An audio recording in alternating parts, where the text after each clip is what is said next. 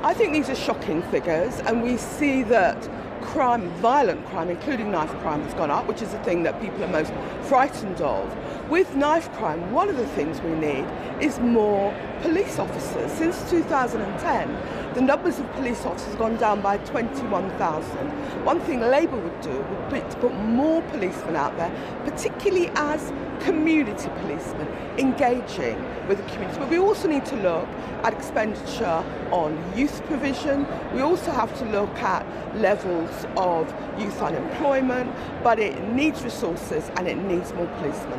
There is no question that the fact that we have the lowest number of police officers on our streets since the 1990s have contributed to this rise in violent crime, particularly knife crime.